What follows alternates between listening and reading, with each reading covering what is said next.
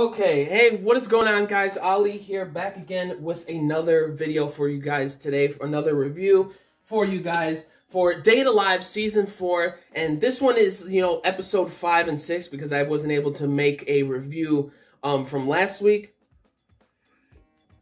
because I was out doing something that day, work and stuff, frustrating, annoying, but I'm here with my reviews or my full review for episode 5 and 6, but episode 5, I'm going to, first, I'm going to talk about episode 5, and I'm mostly going to, I'm not going to have it, very long for my review of episode 5, because, obviously, it was more of, a fun, type of, not necessarily exactly fun, because they have to get out of Beelzebub because of, that big fantasy world that Westcott pretty much trapped them all in and stuff. So they still have to, escape that and everything. But it was overall, a very, I'm gonna talk about the episode, or, my review is gonna be kind of quick for episode 5. First of all, hilarious with all of the spirits and whatnot being trapped in there, along with Shido and everything. The whole thing was funny, right? Everybody, and something that I loved about the episode was that all of the fairy tales that everybody is stuck with, all the fairy tales and stuff, none of them go the way that the fairy tale goes, right? So right here you got, I have everything written down and whatnot. You got Miku, who's the little mermaid, which, first of all, Miku and Natsumi, best looking ones. The babes, absolute babes and everything. I loved it so much. But, her being the little mermaid, Miku being the little mermaid, was so funny because, she, a witch or whatever came up to her and asked that, you can have your feet again if you, give me your voice. And what was funny was Miku just slapped her and ran away. It's no, I'm not giving you my voice and stuff, which is the opposite of what the Little Mermaid, what happened with the Little Mermaid, which was hilarious. And then you got Natsumi, who's Cinderella and everything, trying to woo those soldiers for them to go into the castle, which was really funny. And it didn't turn out the way that she wanted, because she went back into her little kitty, Cinderella form. Hilarious stuff.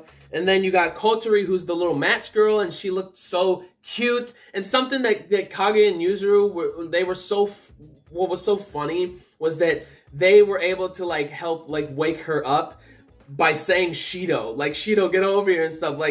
She twitched, and it's so cute how much she loves her older brother and everything, and how Yuzuru and Kage and Yuzuru know this. And they use it to their advantage and stuff, and it's the cutest freaking thing on the planet, and I love it so much. So then she wakes up, and then you got Yoshino in the beginning, which obviously she's the most adorable little being on the planet. Yoshino wearing the Little Red Riding Hood outfit, and it's so freaking cute. And then you got Shido wearing a pig outfit, he's part of the Three Little Pigs, story and whatnot. Yoshino's part of the Red Riding Hood. Kotori's part of the Little Match Girl, story. And then, Natsumi, Cinderella, Miku is, the Little Mermaid. Everything about it was just adorable. It was so cute and adorable and funny also. And then you got obviously Shido, and then Toka has the traditional Japanese folklore story, the Momotaro story and everything. I love that. I love that, because that's just what she is. She's just a sword fighter. She had the samurai sword and everything. I loved it so much, and everything that she had and whatnot. And something that was hilarious was Nia is her own character from her own story, from Silver Bullet. She's Fatima or whatever. That was so funny. And in the beginning, when Nia and Toka came in to help Shido and Yoshino, fighting the wolf or whatever that was disguised as Granny, from the Little Riding Hood and everything. I loved it. It was so funny. She shot up the wolf. And then Toka, because Nia told Toka, take out the dumpling and throw it at the wolf, and then everything was perfectly fine. Hilarious stuff. The whole episode was great. And then you got Kaga and Yuzuru being Hansel and Gretel. Like, that was so funny. Another story where it doesn't go the way that the fairy tale was supposed to go. That they were eating the house, and then the granny was trying to talk to them, but they were ignoring her. And then the granny started chasing them, and they were like screaming and running and stuff. Like the imagery that they showed, like the still shots of Kaga and Yuzuru, like sitting there eating and stuff, and then running away from the granny, was absolutely hilarious, and I loved every single minute of that. Like, it was so funny to me. And then Yuzuru Kage, like, talking about, like, oh, she peed herself, like, Kage peed herself and everything, like she was crying and screaming and stuff, and, like, it was so funny. The banter was hilarious. All of that stuff was funny. And then you got, you know, then you got Miku as the Little Mermaid and stuff, trapped in the castle and everything. They're all trying to get into the castle. Like, Kotori does something smart where she, like lights the match, and you know, when she lights the match, just like the little match girl or whatever, like it makes like illusions or imagery of like, you know, illusions and stuff like that. So they made it look like they were all dressed up in like proper attire. They got into the castle, and then who is the emperor? Origami. Straight up nude with a cape, but like straight up nude. She didn't realize what was going on. It turns out that she is part of the Emperor's New Clothes story and whatnot, and like these wandering tailors and stuff like took her clothes and stuff. Like, that shit was so funny. Like, it was so good. It was hilarious. Like, and then Origami realized it at the end. Like, oh my gosh. And what was funny was that like people who don't like, who have like no love or like without love for Shido and stuff can't see this is what like Origami said, that like they can't see the clothings and stuff like that. And then Toka tried to be like, oh, I can see the clothes, the skin colored like clothes and stuff. Like, that whole sequence was absolutely hilarious and phenomenal and stuff. And I loved it so much. And like, it was so good. It was so funny, adorable, and cute and whatnot, and them trying to get out and everything. And then like Shido, like because it's Beelzebub creating its own like big fairy tale story to trap them in there. Like, it turns out that Shido from the manga that they created was actually in there, and all of those like monsters and whatnot trying to fight, like trying to attack all Shido and the gang, because all of them, they don't have their angels and whatnot, like them being attacked and everything. And then who comes in? Shido from their manga. And like, because he is from a manga, from the story, he's able to use the angels for Shido and for the other spirits so that they can escape and everything, which was great and stuff. And something really quick that I thought was really funny too was Nia. She was hilarious in this episode, being that like, oh, in part 2, a monster gets revived in my story and everything. That's why this giant monster like pops up. She's like, part 2, it gets revived. Part 3, it gets stronger in part 3 and everything. Like, it was so funny. And then the whole like spiel, or the quick like dialogue that Shido talked to himself about, like the manga Shido talked to him about, that like, true, maybe that like, you know, because Shido keeps thinking about what Mukuro said, that like, I'm tired of the hypocrisy and whatnot, that I don't like you wanting to help them, what's it gonna do? That's gonna put them in danger too, you know, like you're like calling Shido like calling out his hypocrisy and stuff. And he's like, you know what? Yeah, but I still want to save Mukuro anyways. We still want to save her anyways and whatnot. Because like something that the manga Shido was talking about, that like she closed her heart off for a reason. Something happened. She had to have been sad or something. Like, something needed, probably most likely it had to have happened. And we got to find out what it was.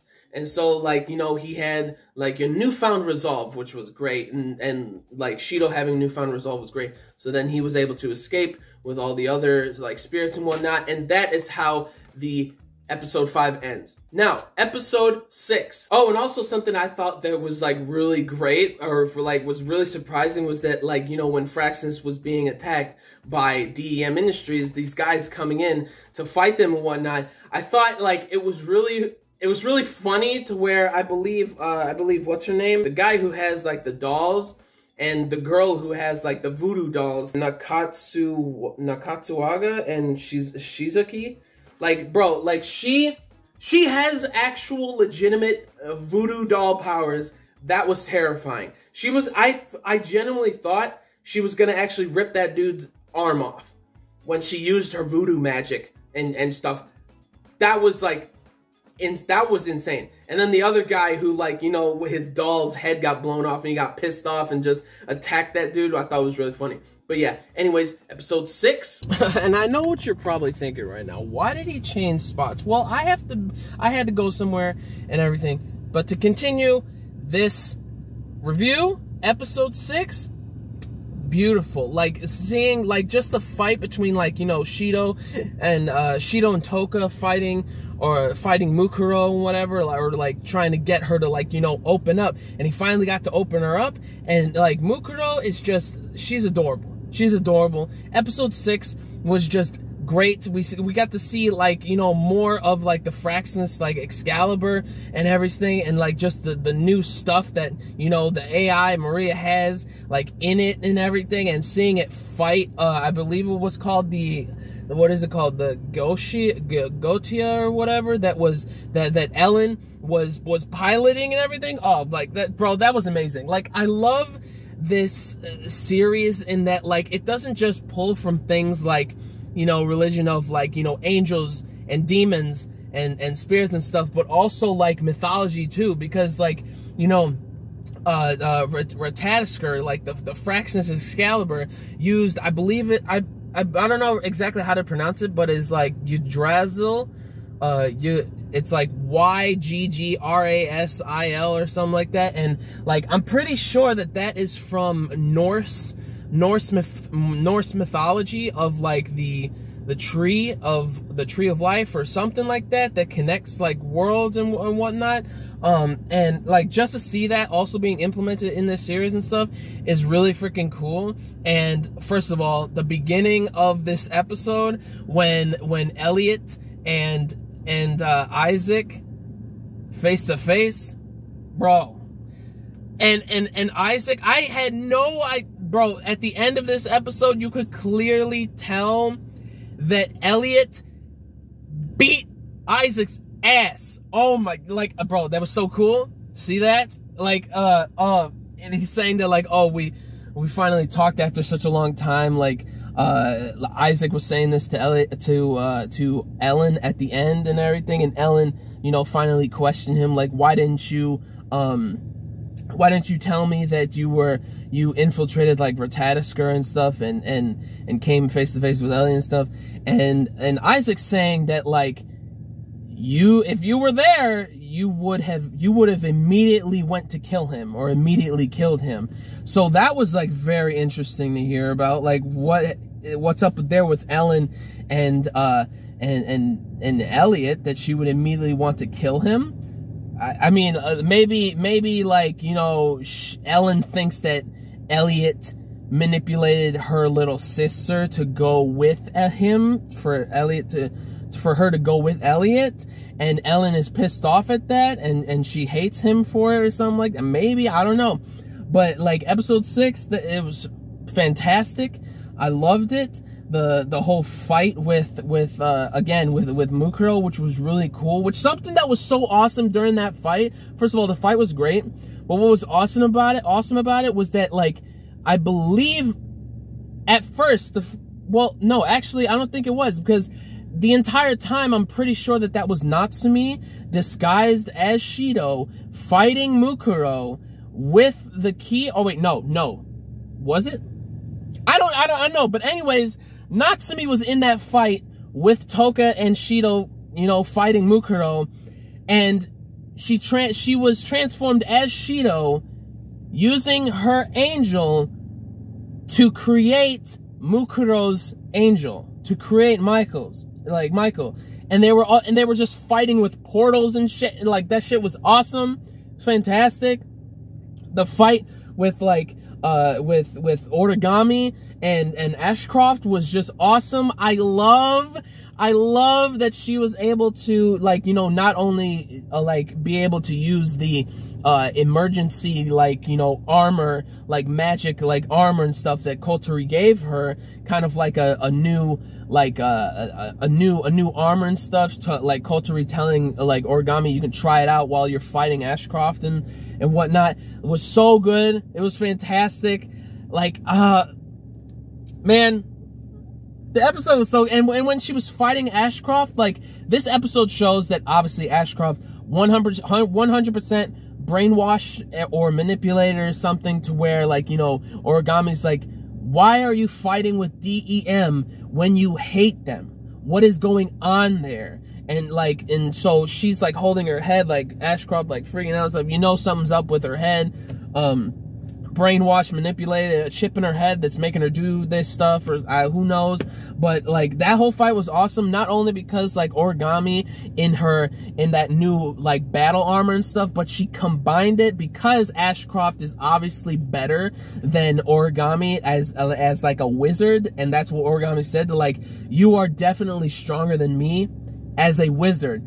But then Origami combines her spirit powers with the magic armor that she's wearing and stuff to fight Ashcroft. Oh my gosh, it was amazing. It was amazing. And just to see like the Ratasker or the Fraxinus Excalibur fighting, like, you know, Kotori and Ellen fighting each other was just awesome. Kotori remembering that, like, in the previous timeline before it was changed, like, it was like Fraxinus was like destroyed by Ellen and stuff, and for some reason Ellen actually remembers that memory, but somebody 100% had to tell her, like, he obviously told her or something.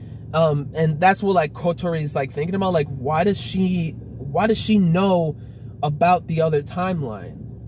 Like, what's going on there? What's going on with Kotori and everything? So that was not going on with Kotori, but like, that was very interesting, that maybe somebody behind the scenes is actually telling people like what's going. Maybe Isaac actually knows. Who knows? Isaac might know, he might not know.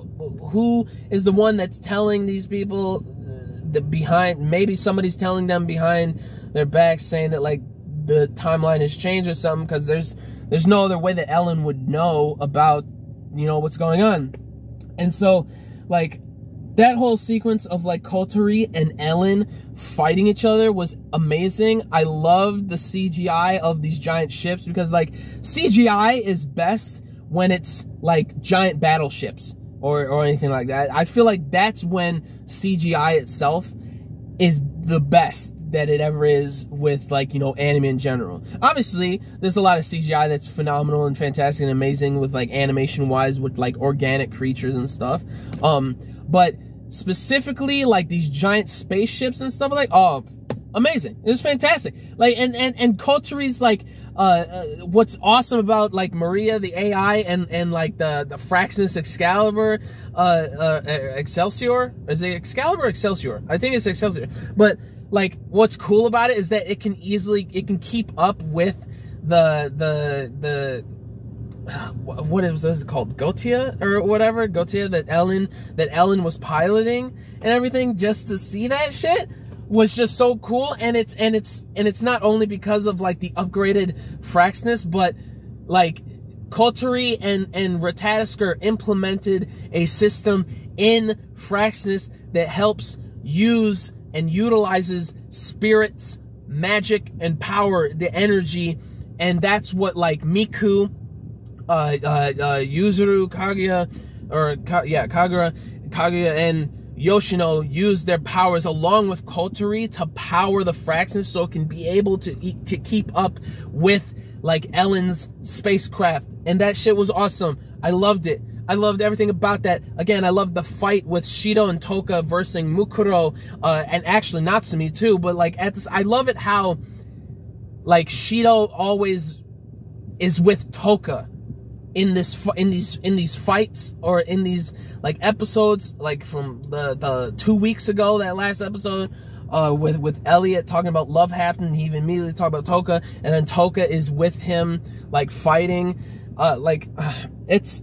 And the sequences of like the fighting and the animation is just so good. It was so great and stuff. And then like Shido finally opening up Mukuro's heart, which was so, oh my god, she is such a sweet, adorable little bean. Like the way she speaks and like just like the complete 180 flip of her like attitude and everything, how it's like she's very like she has such a bubbly type of personality, but she also is still referring to herself in like third person, like Muku and everything. Like it was so cute, and it really was. It was so good. It really was good. I loved everything about it when he was able to finally open up her heart and everything, and then like her at the end, like why wouldn't I like open up my heart or like fall for somebody, or like be grateful for somebody who, you know, did that for me, like opened up my heart for me, like helped me and everything. And like, you know, it was good. It was great. And the fights were amazing. The fights were awesome. I loved everything about it. I'm excited for next episode or next week. It's gonna be good. It's gonna be good. Man. And then at the end with like, you know, one nice thing to talk about with this episode.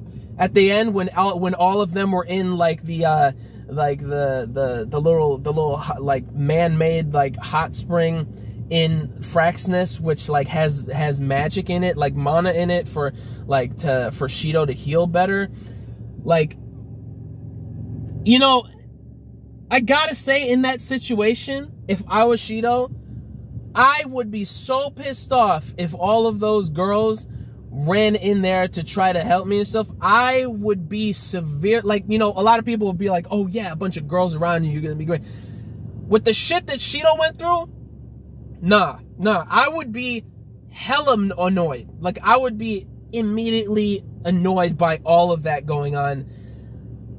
Like, cause Shido just woke up from like a dream that actually, I mean, he saw like one of Mukuro's memories of like, she was like adopted, and maybe that family was either abusive or they passed away, or like they died, like something happened where like they died, and then maybe Mukuro accidentally was the cause of it. I have no idea, but that might be why she closed off her heart, because like she doesn't want to feel that love again, or she didn't want to feel that love again. Who knows? But that whole dream made Shido cry, like waking up crying and everything, and like it was sad stuff. But again, that's Hot Springs, like almost an incident of like him trying to relax, and then all those girls coming in. I'd be like, hell no, girl, I'd be like, get out, please, get out. And so the ending, Mukuro takes him away to Earth and through a portal, which was really funny, and it's really cute too. And I'm excited to see where like next episode goes, because it's obviously going to be a date like episode, but also there's some like there's some stuff that's gonna happen in the episode that I'm just like, what? Like, how? Like, why are they here? Like so I'm excited to see next episode. This episode was absolutely fantastic. One of my favorite of the season so far. But anyways, what did you guys think about what I said about the episode and everything? Things that I said about it and whatnot, and season 4 in general so far. Leave down in the comments your thoughts and everything. Your thoughts about what I said and whatnot about the episode. Like the video if you did. Like the video if you liked the episode. Like the video if you liked anything I had to say. Like the video if you like me. And subscribe to the channel for more reviews, vlogs, unboxings, live reactions, and discussion videos and things like that. So gentlemen, stay classy. Ladies, stay sassy. But most important, everybody, you guys stay a little nasty, alright? So peace and love, and I will see y'all later in the next video. Peace out. May the force be with you always. Plus, ultra lot. Dēto Live has been on a winning streak. All of these episodes have been fantastic for season 4. But anyways, I will see you guys next week with another review video for Dēto Live season 4. Peace out, and I'll see you guys later.